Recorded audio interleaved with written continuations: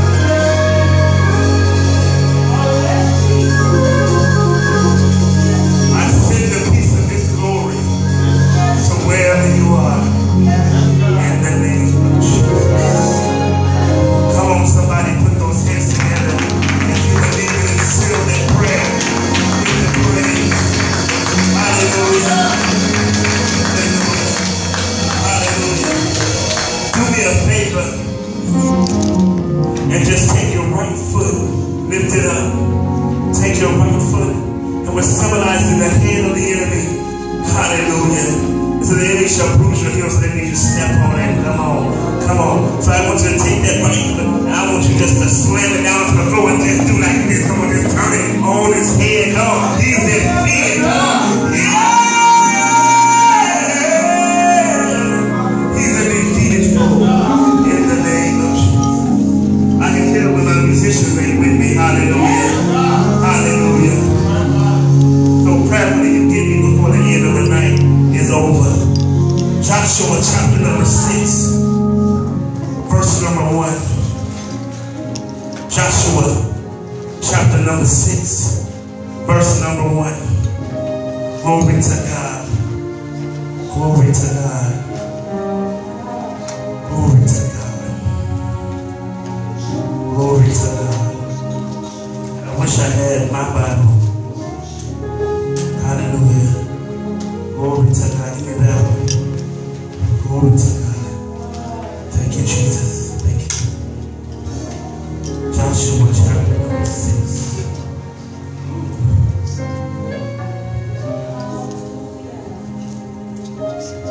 Glory to God. Does anybody know we serve an awesome God? Yes, sir. Hallelujah. Chapter number 6, verse 1.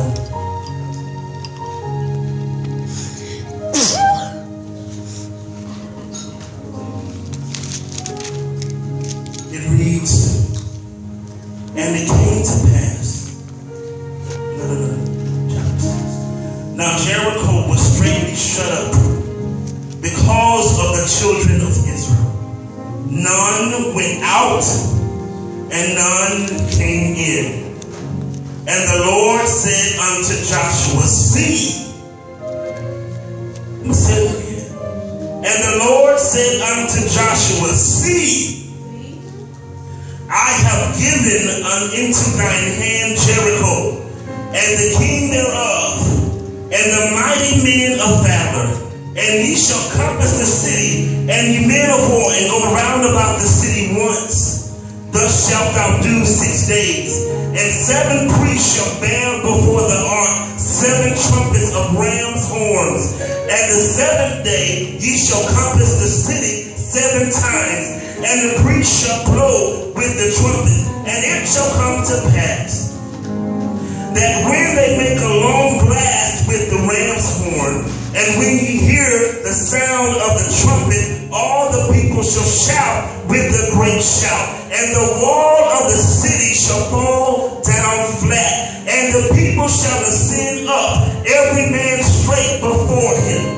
And Joshua the son of Nun called the priests, and said unto them, take up the ark of the covenant, and let 7 priests bear 7 trumpets of ram's horns before the ark of the Lord. Let's go to verse number 20.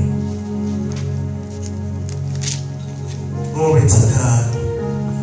So the people shouted when the priests blew with the trumpets. And it came to pass, when the people heard the sound of the trumpet, and the people shouted with a great shout, that the wall fell down flat. Yes, so that the people went up into the city, every man straight before him, and they took the city. In some of your versions, it says, and the people ascended into the city. Yes. Y'all hear that? Ascension. Yes. Ascension. So the people ascended into the city. Hallelujah. My message has changed a little bit since I opened it up. I don't know why, but let's look at somebody and say, the momentum of the prophetic. The momentum of the prophetic. The momentum of the prophetic. The momentum of the prophetic. Yes, yes, yes. So you may ask me, what exactly is momentum? What is momentum? What does that word mean, Pastor Pace? You're using some very fancy words that I don't necessarily understand science and all those things quite like that. But what is momentum? Momentum is the speed of movement. It is the speed of motion. It is how you calculate how fast something moves. That's the momentum. For some of you that are mathematicians and you did really well on your ACT and your SAT scores in order to get ready for college, you'll understand what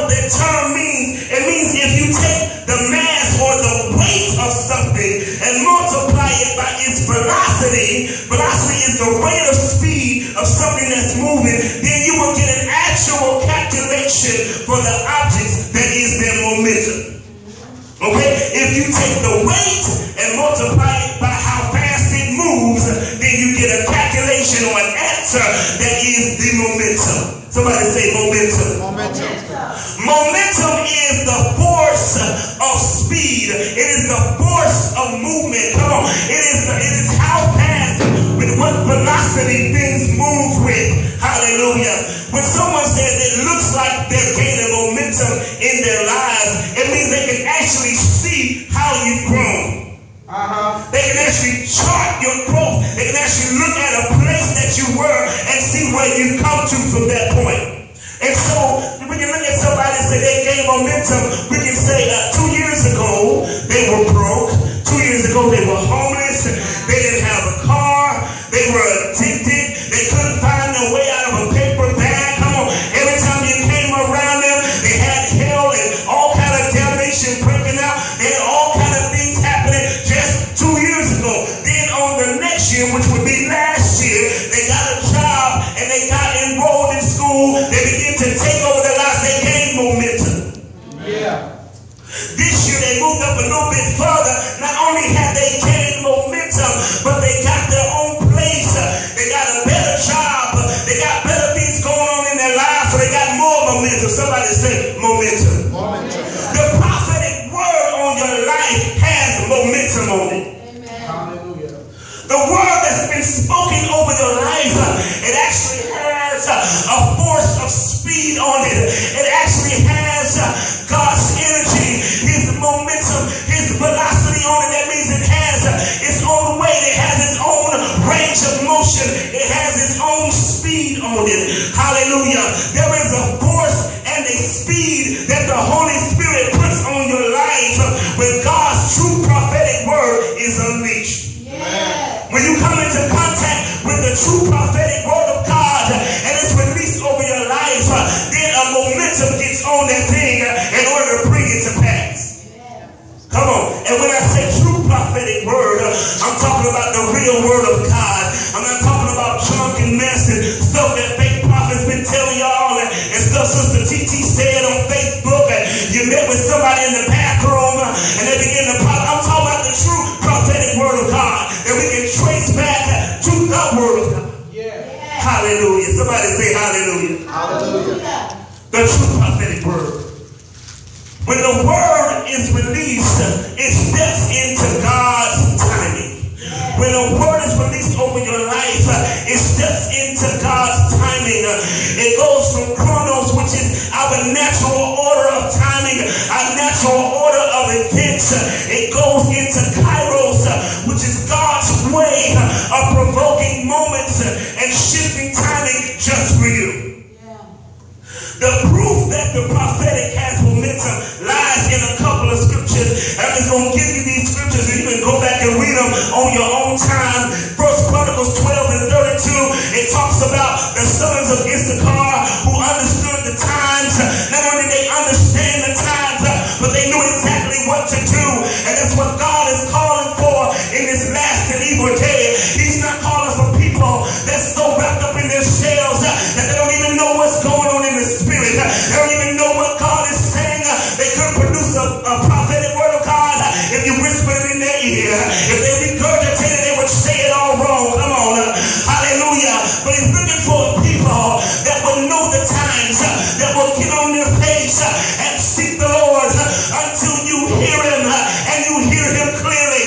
He's looking for people that will step out of their flesh for just a moment. Come on. That will say, my flesh has to die so that I can hear clearly from the Lord. Yes. Come on. He's searching for people, the sons of Issachar, that would understand the times and know exactly what to do. Come on. In this end time, in this day, we can't just know church. We can't just know the protocols. We can't just know how to put together a concert. Come on. We can't know how to just have a car wash and a fundraiser. We can't know how to just go and gather and eat together and have a good time and laugh and joke and play. But we got to be just as fervent and understanding the move of God that he's trying to release in the earth. They knew the times. Yeah. And they knew what to do. Jeremiah 1:12, it says, then said the Lord unto me, thou hast seen well, for I will hasten, I'm going to watch over, I'm going to hasten my word to perform it. Come on, he takes his word and he watches it in time and he releases it to come to pass when he wants to. And many of you in the house today are waiting on some stuff and you believe in God and you've almost given up. But what you need to understand is God's timing. Somebody say God's timing. I got to understand God's timing. I got to be content when I don't have a job and when I can't pay my bills. I got to learn how in order to wait on God, because when he comes, he's going to come in such a great way that it's going to blow everybody's mind around me. Come on, he moves out of our ideology of what time is into his timing in order to produce what we need on the earth. For those of you who are impatient and you're tired of praying and you're tired of fasting and you're tired of seeking, you better step into God's timing. Oh Lord, hallelujah. If you have a word over your life, you've got God's momentum. You may not can see all of the elements. You may not know how it's going to happen. You may not know when it's going to happen. But what you know is something is happening. Right. Come on. The reason why I know that something is happening in many of your lives is because all hell is breaking loose every time you turn around. Every time you make a few steps forward, every time you think you got the right job, every time you feel like you're making a move, every time you think you jumped out of a certain relationship, hallelujah, you find yourself in all kind of hell. That's how I know that God is trying to do something for you. There goes Taylor Johnson right there. Come on, give him glory, hallelujah. Come on, give him glory.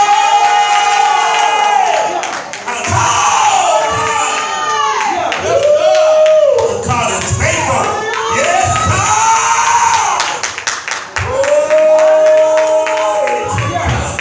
Hallelujah.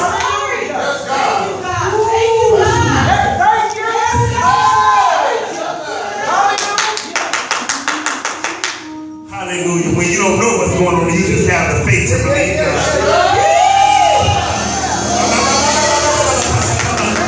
On the last text I got said, I'm going to the hospital.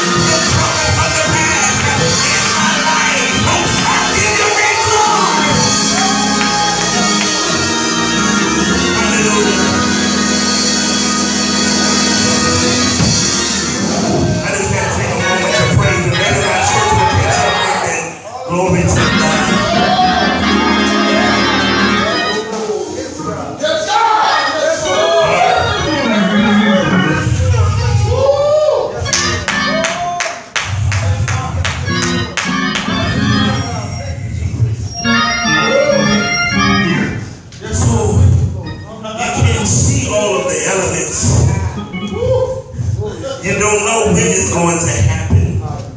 And you don't know how it's going to happen.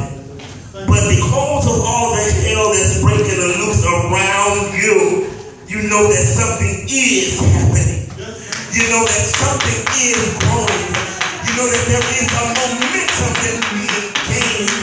If you got hell and demons that's trying to attach themselves to your life and to your ministry, to everything you try to do, every time you try to do good, every time you try to do right, you try to stop sleeping with sister so-and-so, you try to stop going over to brother man's house, and every time you try to make a move, another demon latches itself onto you.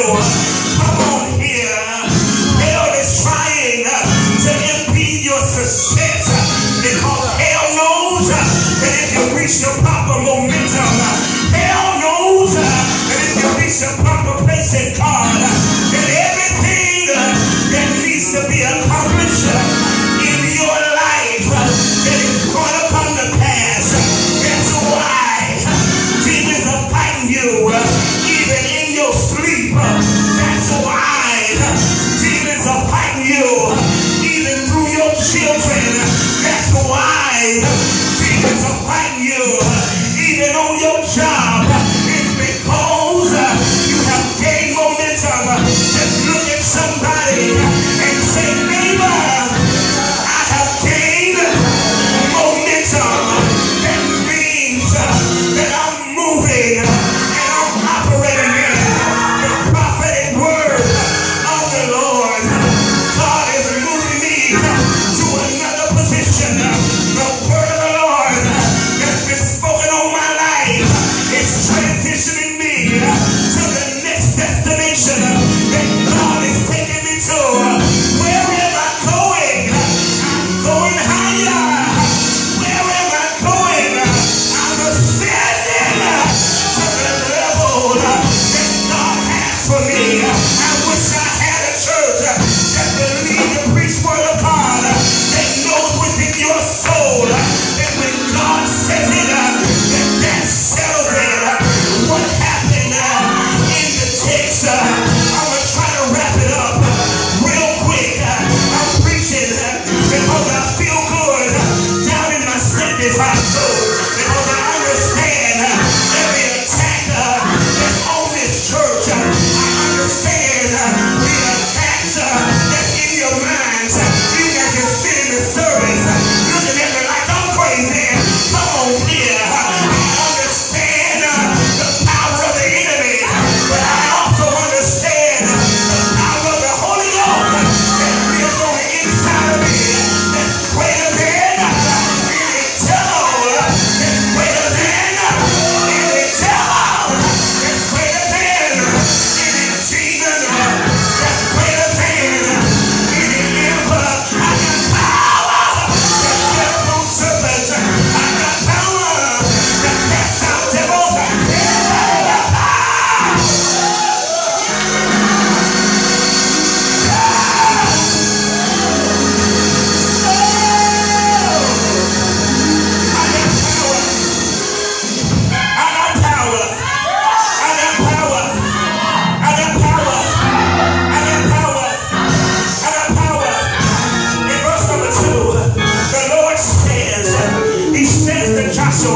I skipped a whole lot because I'm about to close and we're about to move into what God said. In verse number 2, the Lord said to Joshua, see.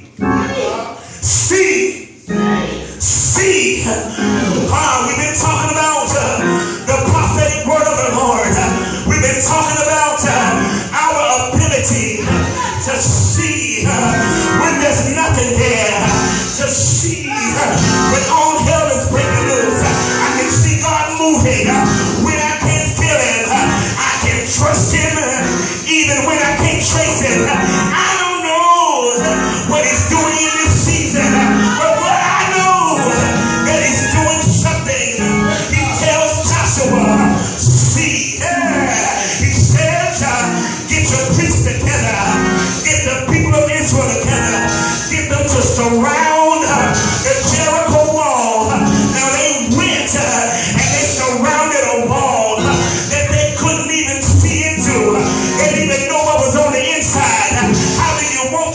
and you don't even know what all it takes. You don't even know all the pieces.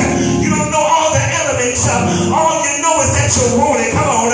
Many of you in here today, you don't even know all that God has spoken. You don't even understand it all. You receive real prophetic words. You receive the word of God for real. Come on. It burns within your belly. Come on. Sometimes you can't even sleep at night because the word of God on the inside of you is so strong and it's so rich. Come on. Your belly gets to burning when you come into countenance and into contact with people just like you. Come on. People that understand where you're getting ready to go and the place that you're getting ready to travel to. Come on. The place that you're getting ready to transit to. So you're standing up against a wall. You're standing up against the Jericho wall. I gotta prophesy to something that I don't even understand. I gotta speak to something that I can't even see with the natural. And that's what some of you have to do tonight. You gotta speak to something that you can't even see in the natural. You're gonna have to speak with your supernatural eyes. You're gonna have to see, hallelujah, with the supernatural working through you. I may not know all the elements. I may not know all the pieces. But what I know is that I can say what God has said. Hallelujah. And so he tells them to go and surround the wall. And then when you surround the wall, I want you to march around it.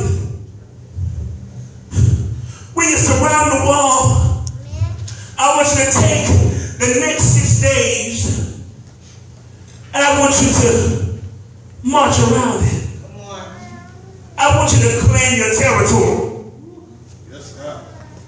That's what some of you need to do. You need to claim your territory. Yeah. All the stuff that the enemy has kept locked up from you and blocked you. That's what it says in the first verse. It said they came to Jericho and it was locked up. And some of your dreams and your visions and the things that you want to see God do for you, they've been locked up. And so it says walk around. Claim your territory. Mark your territory. It's almost like a deer in the wild. Once the deer in the wild finds his place that he wants to be, he goes and he walks the perimeter. And he claims it. I ain't gonna tell y'all how he claims it. I'll let you think about it. How he claims it. This is going, y'all just walk for 6 days and claim what belongs to you. Then he says, we often preach it. We say that when they walked around, if they shouted, every time. No, it said for the 6 days, they walked around and they were just actually quiet. Remember that? They didn't sound. They just was like, I'm going to speak for their minds. I know it's mine. I know I can have it. I know I can attain it. I know that no devil in hell will stop me. I know that I'm going to get there. Say that, bro. If I just keep pressing. If I just keep walking. God's promises over my life will come to pass. He's going to bring it to pass. I'm going to see it before I die. We're going to keep on walking. Even though my legs starting to hurt, I'm going to keep walking. My feet hurt. I'm going to keep walking. It's getting really, really tiresome. But I'm going to keep pushing. All these devils keep trying to pull me back. And it gets tough for me to press through. But I'm going to keep pushing. I'm going to keep walking. And then on the 7th day, it said that they shouted. And when they shouted, the walls came tumbling down. First of all, the shout represents noise. Yes, sir. Yeah. And some of you are making noise in the kingdom. The things that you're doing, the people that you're praying for, the ministry that you're birthing, that's noise. That's a shout that tumbles and penetrates and crumbles the wall of the enemy. Yes, God. Somebody say, yes, God. Yes, God. Ah, God, I feel deliverance about to break out. Hallelujah. When they shouted, the very thing that kept them from getting to their promise fell down. It said it fell flat. Now, if a wall falls flat, you got a wall, and it falls flat, that means it goes like this.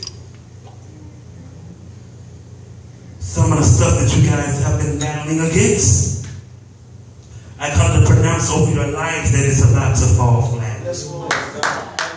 Yes, God. Hallelujah. Glory to God. Yes, Jesus. Hallelujah. And it says that when they got ready to enter Jericho, that the people ascended. That means they went up. The very walls that had them barricaded now allowed them to step onto it and descend. I'm going to stand on the very barrier that's kept me from reaching what I needed to reach in God. Thank you, Jesus. The very bondage that was over my life, the very struggles that had me crying at night are going to become my stepping stone. It said, I'll make the enemy your footstool, a place for you to rest your feet. Those demons that you've been battling since you were 2 years old are about to come down, and you're about to stand on them. Higher! Oh, Jesus. It said they ascended. As soon as we get these walls to come down, we can go up. I preached on, was it March 31st? What was Easter? Whatever Easter was. The power of ascension. And we danced and praised and fell out and rolled around. People joined the church and went crazy like never before. Well, that same power is still on you right now. Amen. Amen. The same power, should we shout until she ended up over there, we thought she was dead, she was laying on the floor. The same power that moved through the streets, that pushed you to understand that you were going to ascend up is going to flatten your enemies.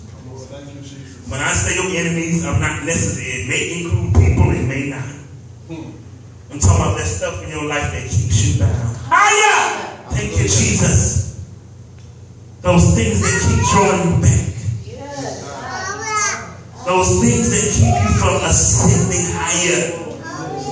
God said that the wall of Jericho is coming down in this house because you have prophetic momentum on your life. God has spoken the word. And it's got to come to pass. Everybody standing. Hallelujah. Hallelujah. Thank you, Jesus. Glory to God. Glory to God. Glory to God. Something soft, guys. Hallelujah. Thank you, Jesus. Hallelujah. Glory to God. I want to make sure I move in a way that the Holy Ghost is leading us right now. Because I don't want us to miss this. We've been in a place of missing today. We missed a lot of stuff today. Because we're tired. We didn't really come for this. Whatever. I don't know. Somebody got on our nerves. Would that be enemy take advantage of that? I don't know. There are people that should be here that aren't here. I don't know. But what I do know is for this moment right now, we're going to take this moment and allow God to do what He needs to do for us. Amen. We're going to prophesy. We're going to see and say until we see the walls come down over our lives. We're going to release a sound that causes the walls of Jericho to be destroyed forever. Come on. I ain't talking about doing no exercise just for the fun of it. Because we can go outside and play ring around the rosy. It's kind of fun if you got the right group with you. But we're doing spiritual warfare right now. For our church, for your life, for your family, for what you need God to do for you. Hallelujah. Hallelujah. Glory to God. Thank you, Jesus. Hallelujah. Thank you, Lord Jesus. Thank you, Lord. Thank you, Jesus. Come on, can we just worship Him for just a moment? Hallelujah. Hallelujah. Oh.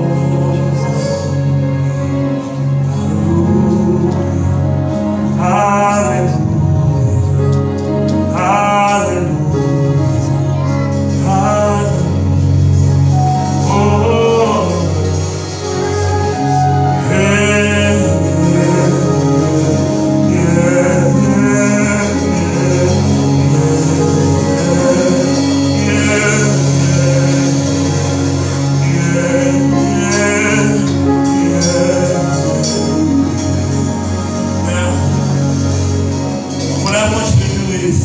As a symbol of obedience to what I heard God tell us to do,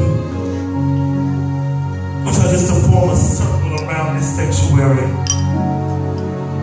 Form a circle around the sanctuary. Hallelujah. Lord, Lord,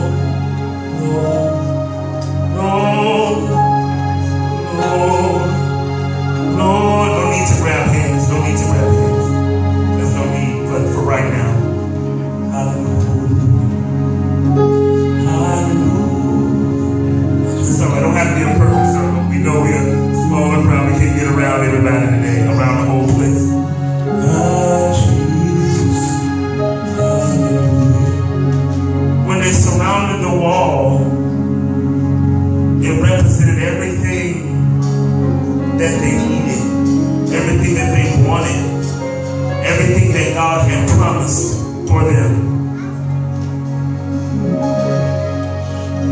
It represented the very things that were on their heart unto God. It represented the very things that they had interceded for. If you know anything about the Israelites, they were praying people. Come on. They were people that sought God. They might have veered away for a little bit, but then they came running back. Come on, all hell started breaking. They come running right on back to the place they had veered away from. So inside of this circle represents the very thing that you need from God tonight. The very thing you need for your family. Come on. The very things you need, Brother Cook. Whatever it is. The inside of the circle represents that. We're standing, you're surrounding the Jericho wall. He told them to go and surround the wall, to go and compass it, to put yourself around it, to claim it. Come on, to claim your territory, to stand on the outer limits and check and declare within yourself that it's mine. It's mine. It's mine. And the first time they walked around, they didn't say nothing. They didn't. Let's take a walk. You ain't gotta say a word, but I want you to start building your mind. I want you to start building prophetic momentum. Hallelujah. Hallelujah. Hallelujah. Come on, come on. Build prophetic momentum on the inside. Come on, you may not even feel like walking. You may be tired of this kind of stuff. I'm tired of this. I don't feel like doing it, but I still believe God. I still believe what He said to me. I still believe what He's promised me. It's not time for me to shout yet, but I'm going to keep on walking until I hear Him. I'm going to keep on walking until I get clear instructions from the Lord. I need His clear instructions. I need Him to do for me what I cannot do for myself. I've got some stuff on the line right now, and I know that nobody but God can do it. I know that nobody but God can fix it. Come on, you're on time number 2 right now. Hallelujah. The pressure may be getting tougher. It may not seem like the walls are falling down. It may not seem like things are going to change for you, but I just keep building momentum. The prophetic word of the Lord